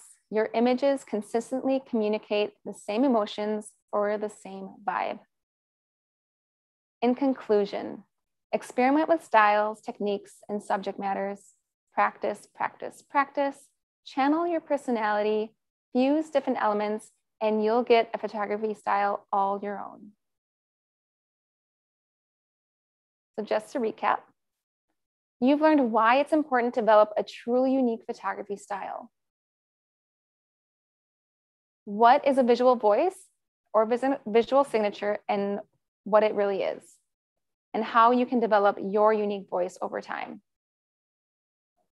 You saw how your food photography can transform through consistent practice and doing the work. Finding your voice is part of the journey to becoming a photographer in your own right. And it's absolutely worth the effort. So why is it so important to find your unique voice? You can easily turn your food photography passion into a successful business. So what happens when you take the time to do this work? Listen to your intuition and really hone in on your unique photography voice. Your brand and style are crystal clear. You are now so much more engaged in your work because you're not trying to replicate others' success. You're leaning into your own zone of genius. So your work is higher quality, consistent, and you're more excited to create. You spend less time comparing yourself to others and more time focusing on what matters, creating and connecting with brands and clients. It truly brings energy and vitality back into your work and is beyond liberating. You're not fighting your creative instinct anymore. You're unleashing it. And most importantly, it will have an impact on your business itself financially. You're no longer positioning yourself like any other photographer. Your work is truly unique. You can now command a higher day rate and creative fees. This creates even more freedom in your business when you're not taking any low-paying job that comes along. You're free to work with brands that excite you and have a proper budget. You are free to take more time to create work that ignites your soul and attract those brands. Naturally, as you create more work that is true to yourself and is uniquely you, you're going to want to share that with the world. So you'll need to learn how to convey your voice to brands, position yourself as a professional. And if you want to command those higher wages we talked about, you'll need to learn how to price like a pro. Which brings me to Portfolio to Profit. It is my signature mentorship program. I invite you to join me for an exclusive free training you'll see when you apply that will show you how to create a successful, profitable food photography business and start booking four-figure days. But there's one more thing you need. When you hone into your photographic voice, not only will you have clarity and more profitability, there are intangible benefits beyond creating work that excites you, confidence, and courage. If I had to name the single most important must-have for food photographers, it's courage. Not a top-tier camera, $1,000 lens, a degree from art school, or a high-profile internship. It's courage. Courage to pick up the camera, courage to see food in a whole new way, courage to learn composition and lighting, courage to share your work publicly, not knowing what the response will be, courage to approach brands and other photographers to network, courage to create a food photography portfolio and put it out there in the world, courage to confidently discuss pricing with clients and not back down, courage to hold your boundaries and charge extra for scope creep, courage to turn down brands that don't align with you, courage to try and be willing to fail, Every single positive thing in my food photography journey started with courage. To pick up a camera, to put myself out there, to get the nose, to feel unsure and nervous, to market my skill. Fortune favors the bold. Nothing ventured, nothing gained. You've heard them all before. So are you ready for a chance to show your courage in food photography and take the next step? I invite you to apply to Portfolio to Profit and get the bonus free training that teaches my exact framework on how I use to build a 6-figure food photography business despite recessions, pandemics, and being a busy mom and wife. If this is something that you want for yourself, I invite you to apply today. So there are few greater feelings than when you can align your life and financial goals. You've made the steps to find your passion in food photography. Now let's narrow that down even further to set your work apart and find brands that are looking for your artistic voice.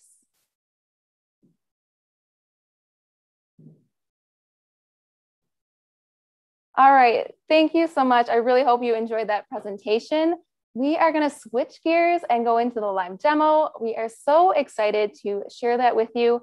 It is going to be in a flat lay, but we're going to be using a macro lens so that we're really creating a really strong depth of field and a really tight composition. So it's going to be really exciting. I've already started it for you guys, so it's not starting completely from scratch, but I'll catch you up on what we all have done so far.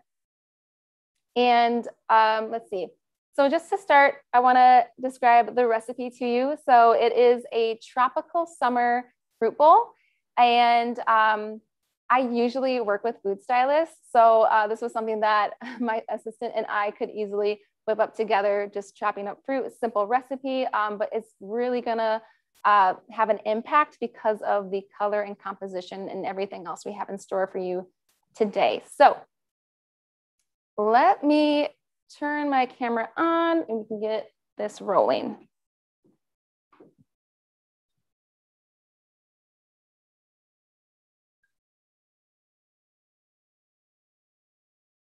Okay.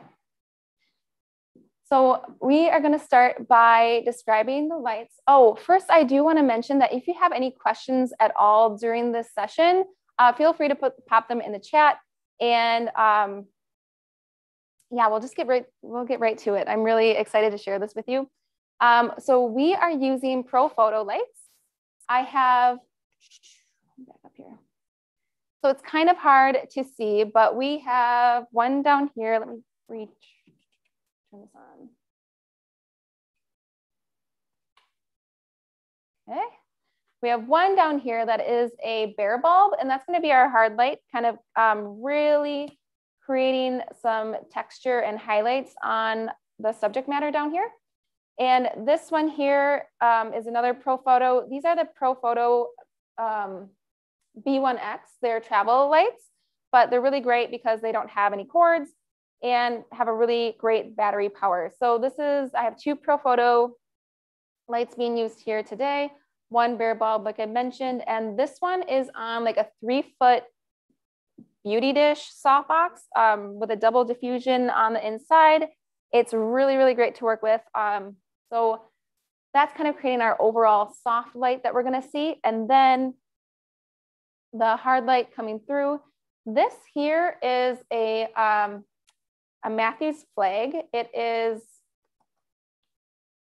looks to be about 5 feet by 1.5 feet long, and just is a black card, basically carding off a lot of my softbox so that we are going to get a really nice moody shot.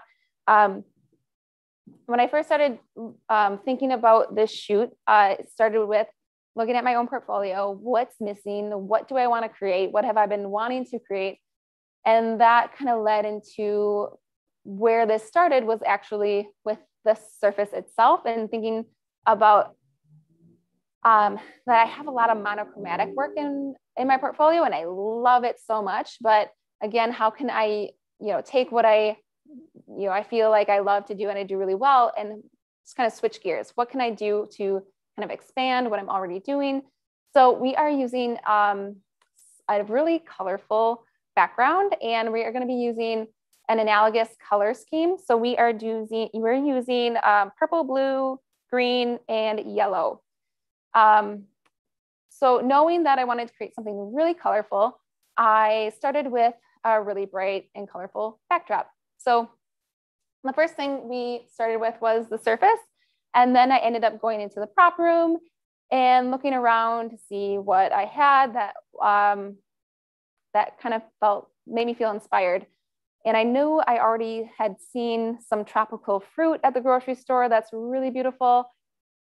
So thinking about that, as I walked into the prop room, grabbed a broken plate, but I knew I was going to be so cropped in that that you're not going to be able to see it. So it'll be a surprise once you get to the actual shot. But we do have, so we started with that color scheme. I mostly grabbed all teal and blue props. And then from there, laid down a bunch of stuff, and then knew I had a blueberry plant. So I kind of laid that in, and then just started like concepting the recipe based on colors of ingredients. And so that's how this recipe came to be. And Jen, I think we can go ahead and share our screen. Okay, so let me move this stuff out of the way for you.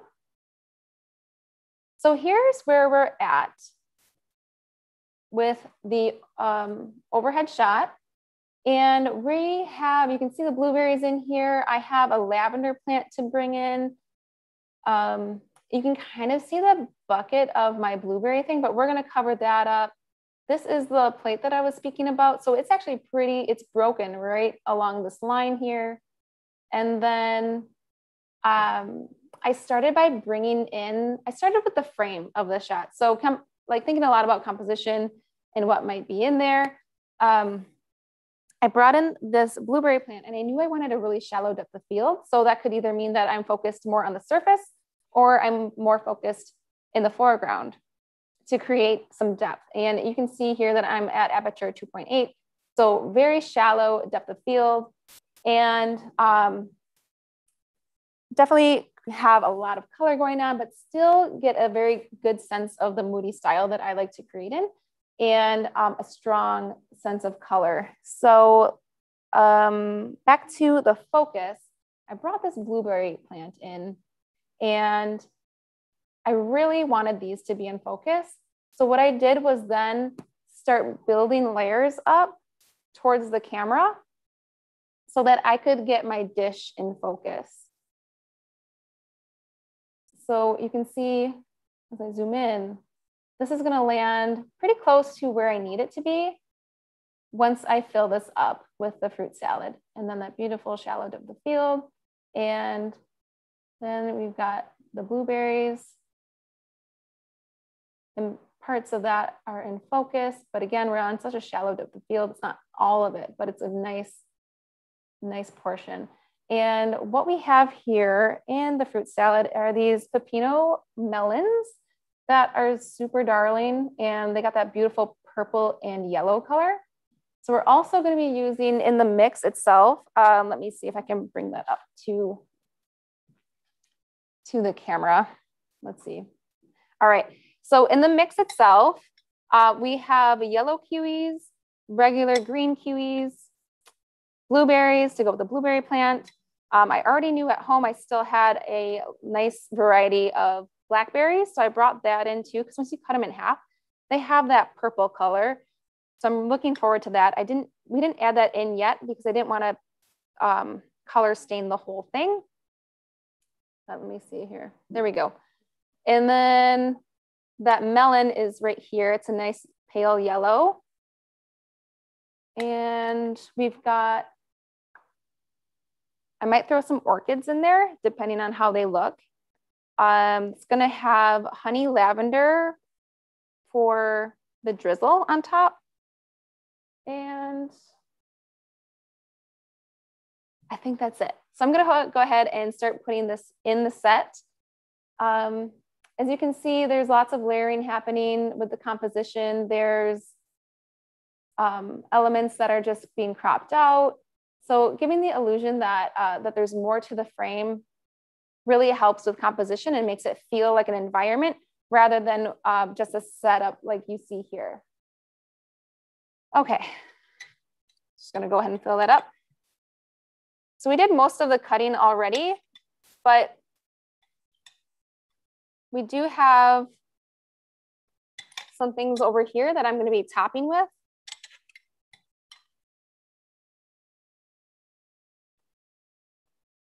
And again, if you have any questions at all, feel free to go ahead and ask them.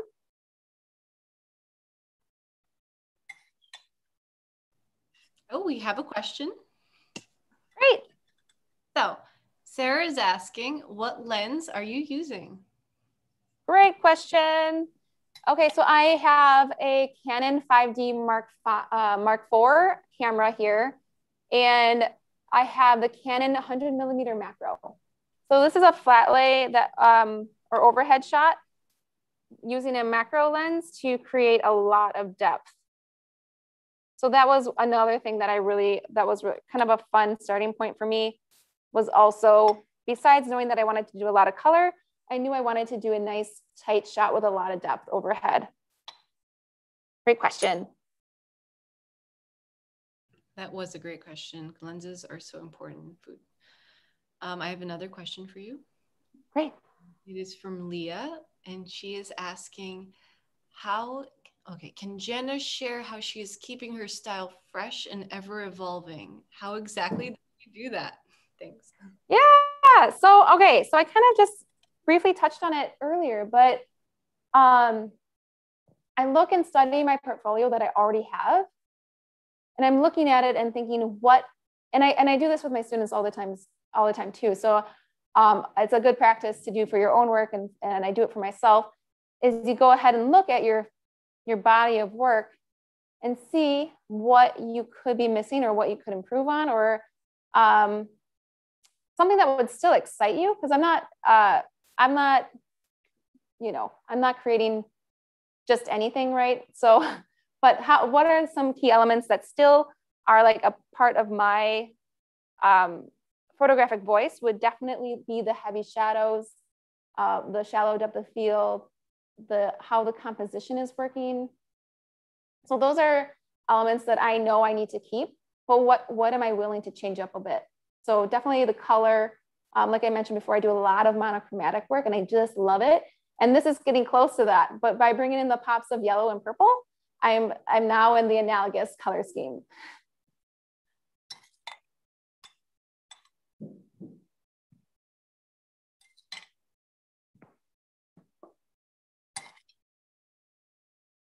Definitely the recipes could be part of that too.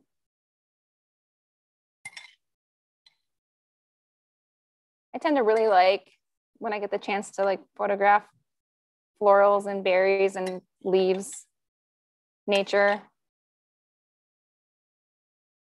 I do a lot of agricultural photography as well. So that's, that really helps tie into my style as well.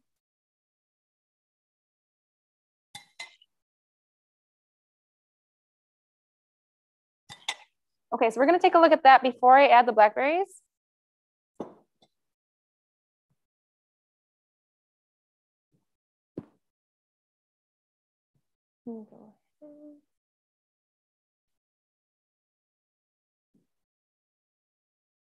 So let's see, we might have to adjust the focus depending on what we see here.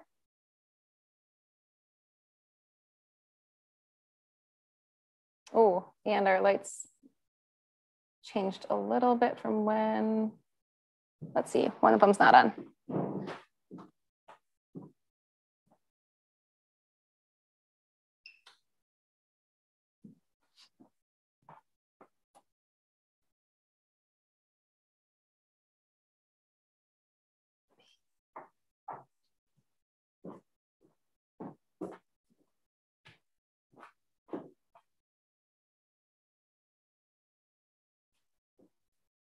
All right, so this is a fun trick to make sure that your lights are shooting. If you do this and look, are you shooting me? Okay, if you do this and look at each light specifically when you're shooting it, it'll show you if it's going off.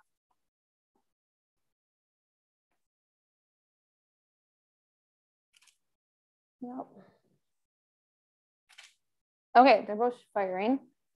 So I'm gonna check my settings to see if something changed in there. Or it could have just been that when I added all that fruit, it got rid of those beautiful green highlights, and that could be the case. It is the case. So we are gonna make up for that by raising up my card.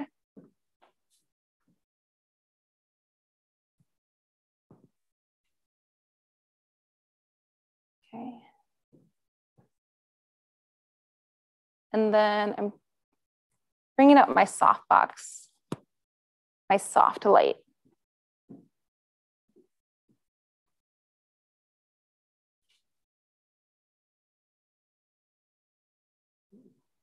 All right. Good. So let's see. I'm a little bit brighter on the top half. Oh, you know what? I'm gonna add something there.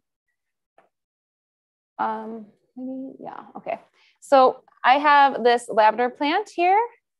And so I'm just going to, I've already kind of secured this bucket, and I'm just going to clamp this bucket to this bucket to get it where I want it to go. So using all sorts of styling techniques here.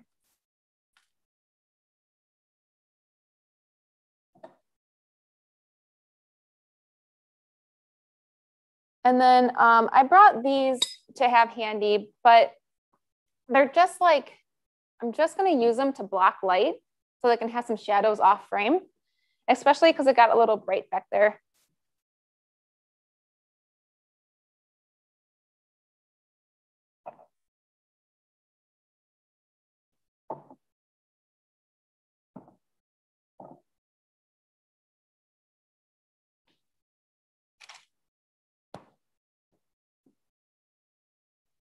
All right, so that's a little wild. So I'm gonna do a little less.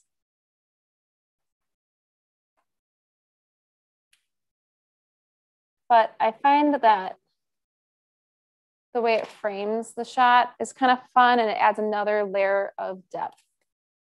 I'm just gonna tweak that a few times to get that in the right spot.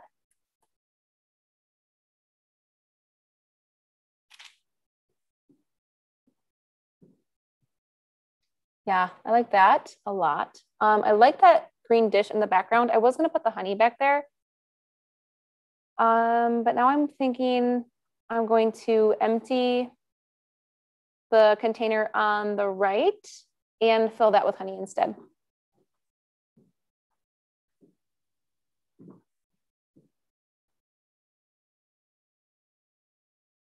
So I'm definitely not, you know, not afraid to like pivot or try out a few different things to just see what's working the best. I definitely like doing that and experimenting. Sorry, that is the honey bottle. All right, so we're gonna put that in. I'm also gonna put, I'm gonna grab one of these pieces of lavender that aren't precious in the actual shot. Oh, there's one.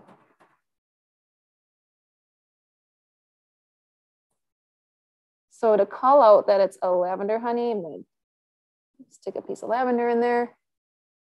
Hopefully in an area that's gonna be seen, we'll try it out.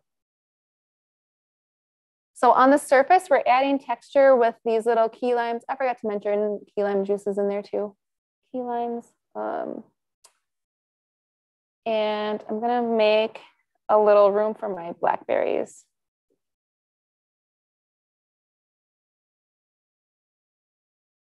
Because they're just too cute not to put in every recipe I make these days. And we'll add a couple of blackberries to the fruit salad.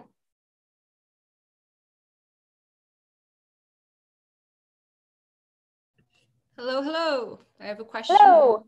Yeah. So Zarek is asking exactly how do you set up the light angles and how are they arranged? Oh. What is the... Yeah. Okay, great question. So let me back up out of here without ruining anything.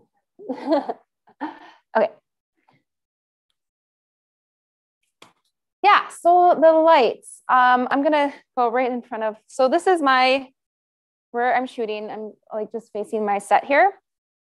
So when I think about my set, I love to have the light come in from sort of a 3/4 more behind kind of view to create. So the reason I like to do that personally is if it just feels natural and part of life. So like this image is, you know, when we're looking at it on screen, it's a vertical, it's up and down.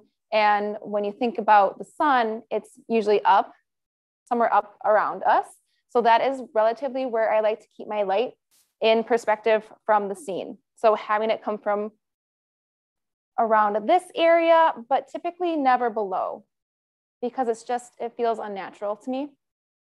It's not really a rule or anything. It's just something that I kind of found works really well for me. And when I see things that are underlit, it's kind of like, even with people, it can feel alarming, because like if you think about someone at a campfire that's like lighting up, like it's just not natural. So that's why I keep my lights in and around this sort of a rainbow area. And then for the type of way I like to shoot, my light stays pretty low to wherever I am. So with my scene being so low, and it's this low because of how high my tripod can go overhead. So that's kind of why we're set up so low today. But obviously the higher you go, the more your food stylists will appreciate it. You know, if it's at a normal table height, they really love that. And then that would mean my lights would come up to really wherever perspectively it would be for the situation. Now I started pretty low, but because I ended up not getting enough light right here, and I don't necessarily want to bring in a fill card to just fill it up, I raised my light instead. So it brings more of a wraparound light to the food that's already there. I'm going to shoot another one because I added blackberries. And I just want to see how that's looking. Oh, look at that. Honey, that honey made it red. So that throws off my color scheme, but it looks awesome. So that's just something I'm going to have to play around with later. I think what I'll end up doing is just subdue that a little bit to be a little bit more orange-ish yellow, and figure out why. I mean, I'll probably look at that a little closer and see what it is that is making it so red. But we are going to switch up focus a little bit so that my blackberries are really sharp. And then we're really close. So then we can end with Q&A. So definitely if you have any more questions, go ahead and ask them.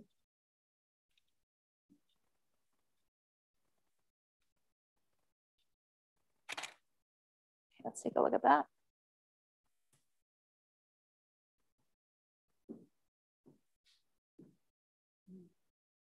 Okay, that's fun. So I know we're getting close to time, but what I'm gonna do, because of our light, I'm gonna kind of settle things down on the stuff that's to this side. I'm gonna settle it downward, and then on this side, build it up so it catches more light too. So you see that bottom half of that cup is very much in shadow. So we're gonna build that up so it catches more light. So again, instead of adding a fill card, we can manipulate the light by adding or subtracting food or props or cards, anything.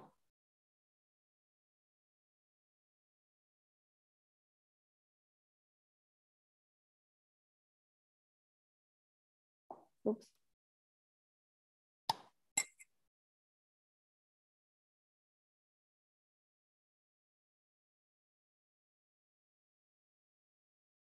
And then angling as much as you can things towards the light instead of away from it so it catches light.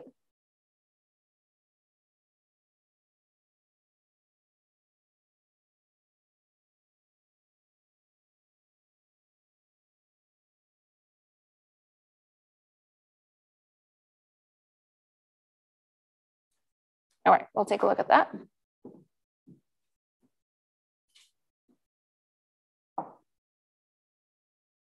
All right. So now I just see that one little dark hole that I'm gonna fill. But you guys can let me know, like, what do you think about the color scheme? What do you think about, would you eat this? So Jena, I have a question again from Zarek. He's asking, so are the two lights coming from the... I'm sorry, was the question, are the two lights coming from the same direction? Correct. Right, yes. So that I love to do as well. That's something that I really think about too, like, again, what's natural, what feels like just right, is that, like, if I'm gonna have two different styles of light, or where I would have two lights come in and one's soft and one's bright, it's kind of like if there was the sun, but it had half a cloud coming over it. So, so then we have two lights coming from one source being the sun. So just thinking again about what's natural, what could really happen, and then just working from there.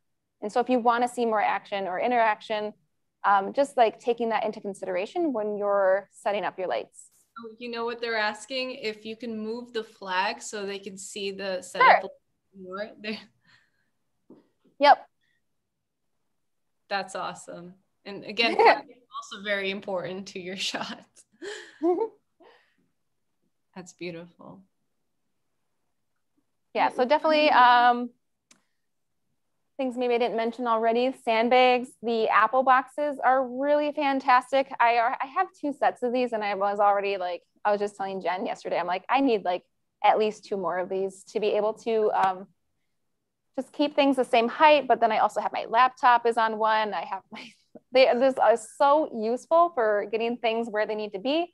And they're durable enough to be able to like to step on them, which makes them ladders, you know, like it's just like they can be used for anything. So definitely love those apple boxes. I have a Manfrotto stand here.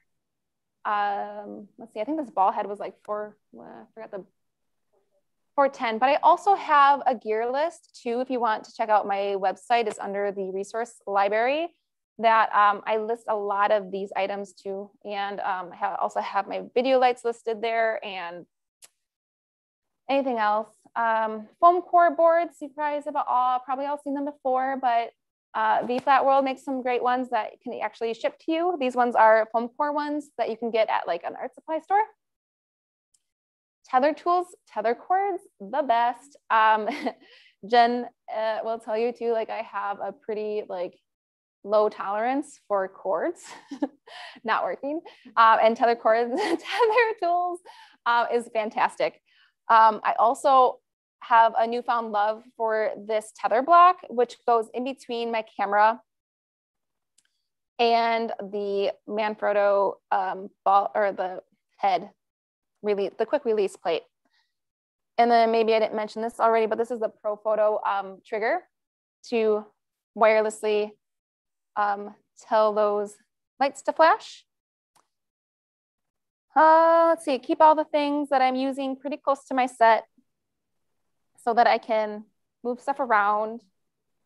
I do keep some other things really close, like a Cucaloris and other fill cards. I keep all of my gear pretty close to where I'm shooting, because you never know when you're gonna run out of batteries or need a clamp, and you can't like go too far without needing the clamp. You probably need it for a reason. So all those things. Is there any other questions? So the funny thing is you've answered a lot of them during the session, so I don't have a lot now, but hopefully some will pop up. I also have one for myself, because this is pertinent to what you're doing right now. And what I do usually is I don't use flash. I rely on natural lighting for my food photography. And so I think this is even for me, like, what is the benefits of flash in food photography versus natural lighting that you? Yeah, so this is such a lovely question, because natural light is so beautiful. And ultimately, for a lot of people, I won't say everyone, but ultimately is the goal to get your light to look like it is a window light and have that beautiful soft directional feel. So with artificial light, you can create that with a variety of different ways, right? Whether it's a softbox or whether it's like a light with diffusion, either a sheet or like they make like a vellum that on a roll that you can roll out. There's lots of different ways to actually do it, but the actual benefit to it is that you can recreate it time and time again, where you don't have to rely on the time of day. You don't have to rely on the time of year. So if, for instance, I'm in the Midwest and in the winter, it can get dark by 4:30. So if we have an 8-hour shoot day, and if I am only shooting with natural light, it's going to be dark by the start time, and then it's going to be dark by the time it ends. So I'll have a very small window to actually shoot something to get a similar look and feel. So again, with that being said, I only have to use a color checker once if I don't change the set. You have to do it every time you change the set. But say I was shooting a natural light by a window, I would be using this like every 5 minutes because of how often the light will change temperatures. If there's a cloud that comes through, again, the time of day, it will switch up so much. And then you'll often end up times with like partially hard light or partial soft light, and not, you have to work through that really fast. Again, I also seen it happen with being a problem with like the first video I shot was using natural light, and the color changed so often, and it was such a bear to like edit because just having to like color correct all the things, and they didn't really like line up from scene to scene because again, a cloud would move and it would get blue. And so being able to manipulate your own lights on your own time is invaluable as a commercial food photographer. But also I want to say like there are some beautiful benefits to using natural light that you can't just plan for, right? Like, so because things are moving, it adds like this element of surprise and problem solving and being resourceful that that you really couldn't recreate in the same exact way. For instance, there's this one shot on my portfolio. I did a stop motion, and I was just shooting something really quick. I like stopped to my studio. I didn't have time to set some lights up because they were already in my van from shooting a location shot. And so I just set something up really quick next to my window. And within 30 minutes, I got this amazing sequence of images that the sun was setting. And so I have my window, and then I have like a door kind of next to it that has like a little oval window. And by the time the light went through the main window and then it stopped and then it picked up back around to the door window, and it just like brought in all these little like rays of light all in a row. So as you like clicked through the stop motion, you could see the light setting, where I mean, I wouldn't have even thought to do that if I was shooting with artificial light. So there's definitely some beautiful things on both sides of that. And so to shoot both is really valuable trait.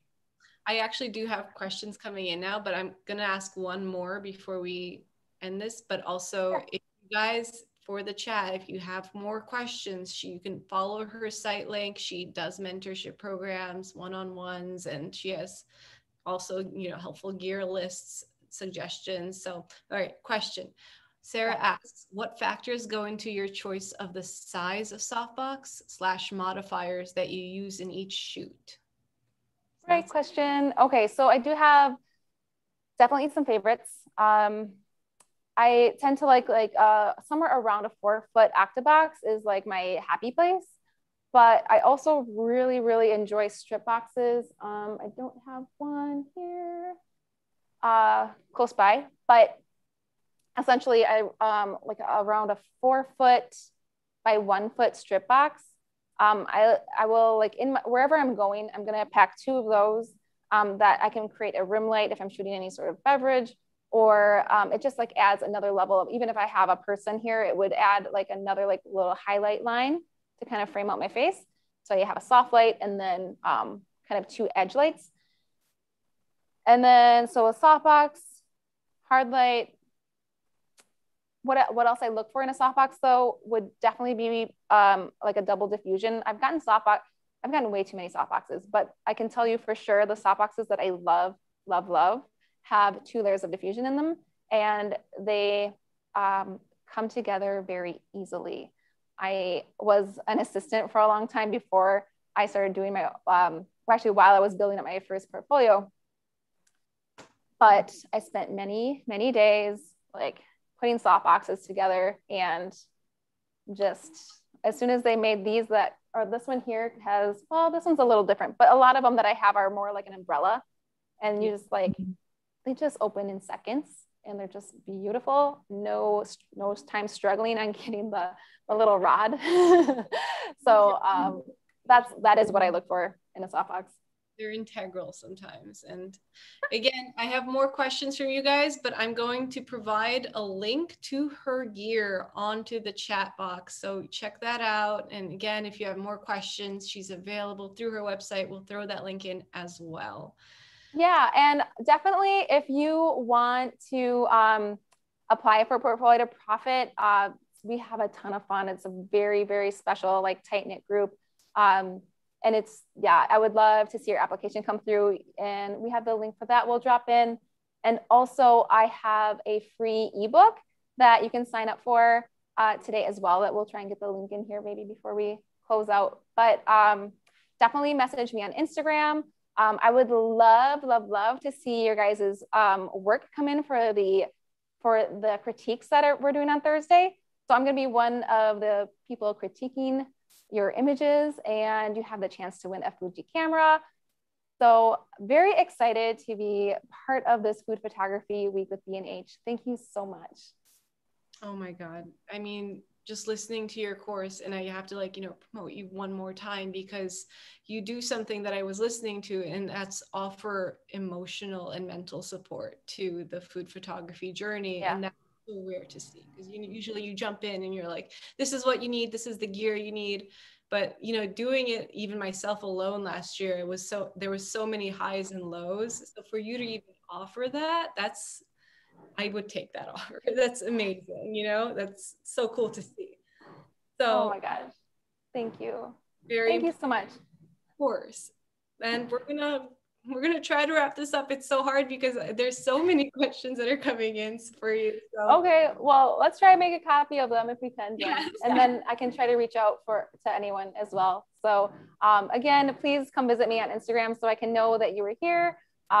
Use the B&H hashtag for when you submit your photos. I think it's BH Food Photo Week. Is that right? Correct. Yeah. Okay. Hashtag BH Food Photo Week, and I will repeat it one more time before we leave. But Jenna, thank you so much for being here and for doing this. All right. Thank you so much. Thank you. So I'm going to throw up our schedule again, everyone. I'm going to tell you what's happening this week. We have Maria Perez coming in tomorrow at 1 p.m. Eastern time, talking about her cookbook and how she created one during the pandemic, which is amazing. And then we have Alan Shapiro talking about finding zen and delight with food photography, which even you saw in Jenna's live demo, how it is so peaceful and so awesome to get and so satisfying to get those perfect shots in. And when you get them, it just feels so gratifying and amazing. Then Wednesday, we have Jessica Duck coming in for So Simple Yet Appealing, and Steve Geralt teaching us how to make the perfect pour in another live demo. And then finally, we're closing out the Food Photography Week with a panel of food influencers and creators talking to their craft. We have David Ma, Jessica Hirsch, Remy Park, and they're all wonderful in their own ways. They're going to discuss how they've made it, how they keep up with trends, everything to do with that. And then me and my colleague are going to host the image critique. And for that, I'm going to reiterate the sweepstakes that we have coming up. It is for you guys to share your food photos, everything you've learned this week, including today, on Twitter, on Instagram. Post your photos, put up the hashtag BH Food Photo Week, and then you get a chance to win a Fujifilm XS10 with an 18 to 55 millimeter lens and a memory card from Transcend. We're very excited to work with both of those brands. So yeah, and that's me closing. Don't forget to post your photos, and I can't wait to see them. I'll see you guys soon. Bye.